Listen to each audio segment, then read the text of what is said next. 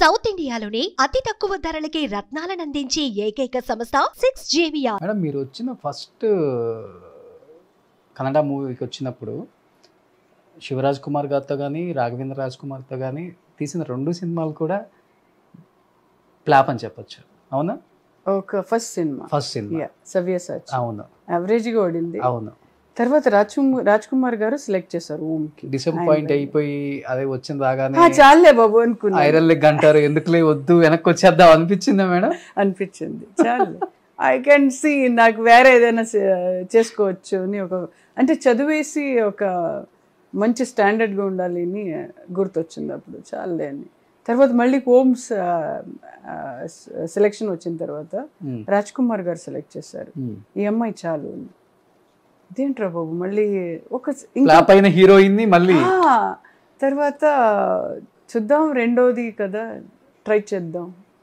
ఈ cinema ఆడకపోతే I have decided my mind.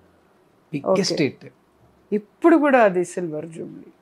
నా లైఫ్లో సిల్వర్ జూబ్లీ అంటే ఏం తెలియదు, గోల్డెన్ జూబ్లీ ఏంటంటే తెలియదు. అప్పుడు పాన్ ఇండియా లేదు, ఏ ఇండియా లేదు, ఓన్లీ ఇక్కడికి ఆడితేనే. అప్పుడు కన్నడలో రీమేక్ చేసేవారు, తెలుగులో యూస్ టు డూ దాట్. అప్పుడు తెలిసింది ఇది హిట్ అంటే. ఈవెన్ అప్పుడు కన్నడలో కూడా మార్కెట్ చాలా చిన్నది, బడ్జెట్స్ కూడా చాలా చిన్నవి. అంటే ఇక్కడ ఆడియన్స్ కరెక్ట్గా ఉంటారు, ఎందుకంటే అక్కడ లేదు అని చెప్పట్లేదు, కానీ ఇక్కడ ఆడియన్స్కి అది ఈ సినిమా ఒక రేంజ్కి వెళ్తే మనకు తెలిసిపోతుంది. బట్ ఒక్క సినిమాతోనే స్టార్ హీరోస్తో చేసిన వన్ అండ్ ఓన్లీ హీరోయిన్ మీరే. I think so. తర్వాత విష్ణువర్ధన్ గారితో I think 7 movies I acted with 7 movies. 7 movies, అవును. ఆయనతో చాలా బాగా నేర్చుకున్నాను. ఈవెన్ ఆయన కూడా అంతే, మోహన్ బాబు లాగా సెట్కి వస్తే చాలా స్ట్రిక్ట్ అండ్ డిసిప్లిన్గా ఉండాలి, రెస్పెక్ట్గా ఉండాలి. సో ఆయనతో చాలా బాగా నేర్చుకున్నాను నేను. యజమాన చేసేటప్పుడు ఇలా ఉండాలి, హోమ్లీ గర్ల్ ఎలా ఉండాలి, ఓకే అంటే ప్రిపేర్ అయిపోతాను. ఇప్పుడు కథ మీరు చెప్తుంటే నేను ప్రిపేర్ అయిపోతాను. Oh this is what my character. మీకు ఆ గెటప్, ఆ మేకప్, ఆ జడలని చేస్తే మీ క్యారెక్టర్ అలా వచ్చేస్తుంది. యూ విల్ బీ వెరీ సాఫ్ట్గా మాట్లాడాలి, ఈ డైలాగ్ ఎలా చెప్పాలి ఆయన నేర్పిస్తాడు. ఓకే. సో ఒక్కొక్క హీరోతో నేను నేర్చుకున్నాను. అంటే వచ్చి రాగానే అందరూ స్టార్ హీరోస్తో వర్క్ చేశారు. స్టార్ హీరోస్ పక్కన హిట్స్ కొట్టి స్టార్ హీరోయిన్ అనిపించుకున్నారు. బట్ ఆ టైంలో స్టార్ హీరోయిన్స్ చాలా మంది ఉన్నారు ఇక్కడ కూడా. లైక్ సౌందర్య గారు మీకన్నా ముందే వచ్చున్నారు. తెలుగులో కూడా రాశి గారు చాలా పెద్ద హిట్ అప్పుడు సౌందర్య. అవును అవును. ఎవరు మిమ్మల్ని కాంపిటేటివ్ గా ఫీల్ అవ్వలేదా మేడం? సౌందర్య కాంపిటేటివ్ మీకు ఆ టైంలో కన్నడలో? కన్నడలో అంటే ఆవిడ ఎక్కువ కన్నడ చేయలేదు. She was working in Telugu movie. ఎక్కువ తెలుగు చేశారు. తెలుగు అమ్మాయి అనుకుంటారా? అంటే అమ్మాయి లాగే ఉంది అది. తెలుగులో చేసేటప్పుడు అమ్మాయి ఫేస్ అది, తెలుగు అమ్మాయి ఫేస్ లాగా, సావిత్రి గారి లాగా. అవును. బట్ అందరూ మహానటి బయోపిక్ అన్ని తీశారు, ఎన్టీఆర్ గారి బయోపిక్. బట్ సౌందర్య గారి బయోపిక్ తీయడానికి ఎందుకన్నా భయపడుతున్నారు అందరూ కూడా. Why I don't know. కానీ తీస్తే బిగ్గెస్ట్ హిట్ కొట్టవచ్చు దానికి కూడా. ఓకే. ఆమె అలాంటి లైఫ్ లీడ్ చేశారు కదా. ఎవరు డైరెక్టర్ చేయాలంటే ఆవిడకి తెలిసిన వాళ్ళు డైరెక్టర్ చేయాలి. అవును. లైక్ ఆవిడతో క్లోజ్ ఎవరు ఉన్నారు, ఆవిడ బాడీ లాంగ్వేజ్ ఎలాగా, ఫేస్ ఎలాగా, ఆవిడకి తెలిసిన వాళ్ళు చేస్తే డెఫినెట్గా బయోపిక్ తీసుకోవచ్చు. ఎలా ఉంటుంది మీ ఇద్దరి మధ్య ఫ్రెండ్షిప్? ఐ థింక్ ఆప్త మిత్రులు. Very beautiful, very. ఇప్పుడు కూడా ఆవిడ గుర్తు వస్తుంది అప్పుడప్పుడు. When I was watching songs, cinema ఏదైనా చూసేటప్పుడు అమ్మాయి కళ్ళు చాలా ఇష్టం నాకు.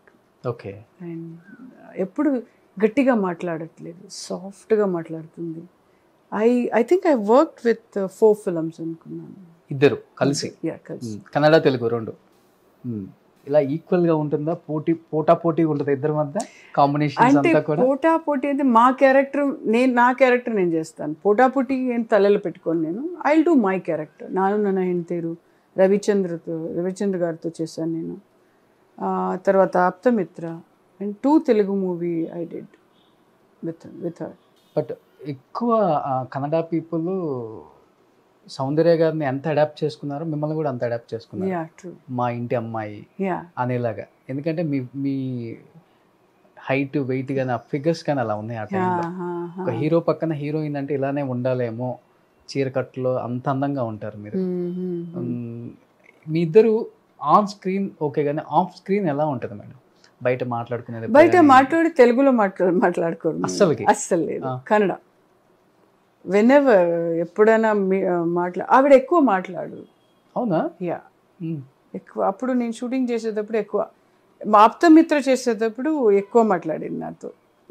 వి యూస్ టు సిట్, నేను విష్ణు గారితో సౌందర్య అందరూ ముగ్గురు జోక్ చేసేవాడు, కూర్చేవాడు మేము.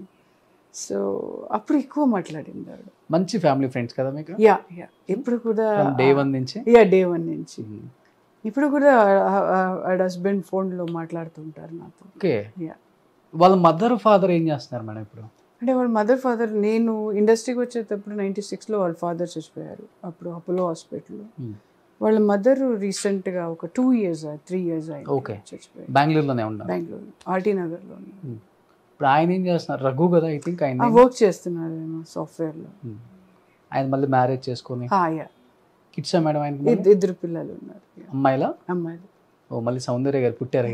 యా, చాలా మంచి. ఆయన కూడా వెరీ సాఫ్ట్గా మాట్లాడతారు, very down to earth. Okay.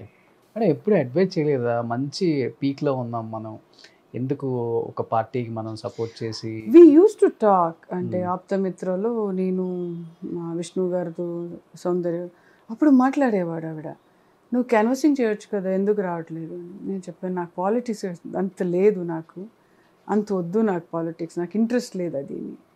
We use to fight. అంటే చేసవచ్చు, మీరు క్యాన్వసింగ్ రావచ్చు అని అలా ఫైట్ చేసేవాడు.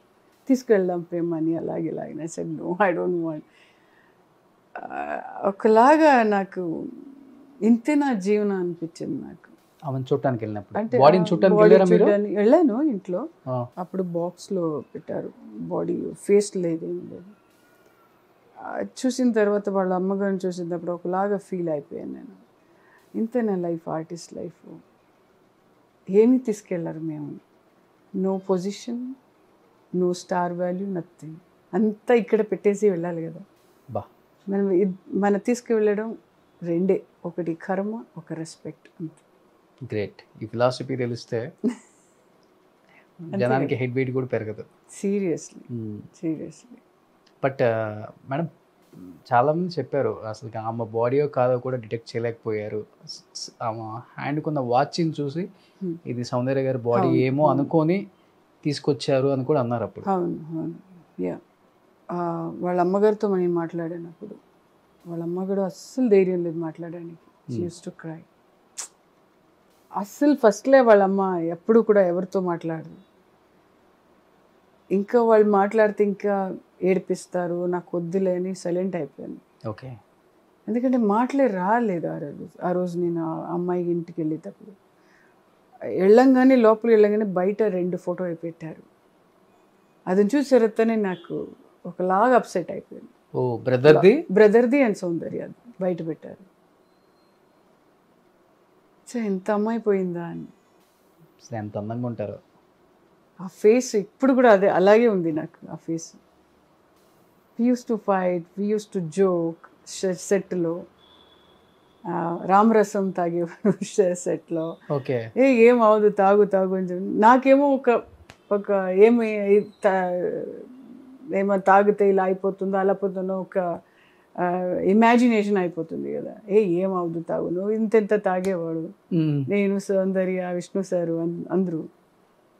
సో అదంతా గుర్తొస్తుంది ఒక్కొక్కసారి. బట్ స్క్రీన్ మీద కూడా ఆమె చేసే క్యారెక్టర్లు చాలా హోమ్లీగా ఉంటాయి, సాఫ్ట్గా ఉంటుంది. ఇప్పుడు కూడా నేను ఆఫ్ స్క్రీన్ కూడా అలానే ఉంటారా మేడం ఆ character? Her face is like that. The way she talks and makeup, hair style అన్నీ పర్ఫెక్ట్గా ఉండాలి ఆవిడకి. తనే చేసుకుంటారు. యా, మేకప్ వాళ్ళు ఉంటారు కూడా. ప్రతి షాట్లో షీ యూస్ టు గో. నాకు అయిపోతే చాలు అనిపిస్తుంది, నాకు తొందరగా అయిపోతే సీన్స్ అలా వచ్చేవాడిని. ఈవిడంటే ప్రతి షాట్లో ఆ ఫేస్ అలా అందంగా ఉండాలి, స్వెట్టింగ్ రాకూడదు. ఇప్పుడు గుర్తొస్తుంది ఆవిడ మాట్లాడితేప్పుడు అన్నీ గుర్తొస్తుంది. అంటే గ్లామర్ చూపించకుండా స్టార్ హీరోయిన్ అవ్వచ్చు అని తనే ప్రూవ్ చేశారు. See, body is not important. Only facial expression, that is very important. అప్పుడు బాడీ అన్ని జిమ్ అదేని లేదు. లేదు homely characters and even guys heroes also they use to do. ఎప్పుడు మీకు బాడీ ఎక్కడ చూపించారు? నువ్వు నా 6 packs 7 packs అదని చూపించలేదు కదా. అవన్నీ చూపించకుండానే బిగ్గెస్ట్ హ్యాట్రిక్ 6లు కొట్టారు. ఇప్పుడు వచ్చాయి ఇవన్నీ. She use to eat only ఇంతే. ఫుడ్ కూడా ఇంతే. ఆవిడతోనే నేను నేర్చుకున్నాను పప్పు అంటే ఏంటి, పాలక్ దాల్ పప్పు అంటే నెయ్యి వేసుకుని తినడం. ఆవిడ దగ్గరనే నేను నేర్చుకున్నాను ఇది టేస్టీగా ఉంది కదా అని. అంటే యూజువల్గా మీరు అట్లా తిన్నప్పుడు నేను యాక్చువల్లీ ఏముంటే అది తినేసేవాళ్ళు నేను. కానీ ఆవిడతో పప్పు అంటే ఏంటని అక్కడ చిన్న నెయ్యి వేసుకుని బాగా తినేవాడు. హైదరాబాద్ లో పప్పు వెరీ టేస్ట్ ఆవకాయ పచ్చడి, గోంగూరం పచ్చడి. గ్రేట్ మెమరీస్ కదా సౌందర్య గారు. అప్పుడు పంచవటి గెస్ట్ హౌస్లో ఉండేవాడు ఆవిడ. అదే పర్మనెంట్ ఆవిడది గెస్ట్ హౌస్. అప్పుడు నేను అక్కడ పైకి వెళ్ళి సౌందర్య ఉంటే నేను వెళ్ళి మాట్లాడేవాడు. కిందికి వెళ్ళి ఆవిడ రూమ్కి వెళ్ళి ఒక 5 minutes 10 minutesతో మాట్లాడి నా రూమ్కి వచ్చేవాడు. సూపర్. ఇద్దరు కన్నడ స్టార్స్ ఇద్దరు కూడా తెలుగుని రూల్ చేశారు ఆ time. Credit goes to Telugu వాళ్ళకి. ఎందుకంటే వాళ్ళు సపోర్ట్ ఇచ్చిన వల్ల మనకి ఇంత సినిమా వచ్చింది అంతే.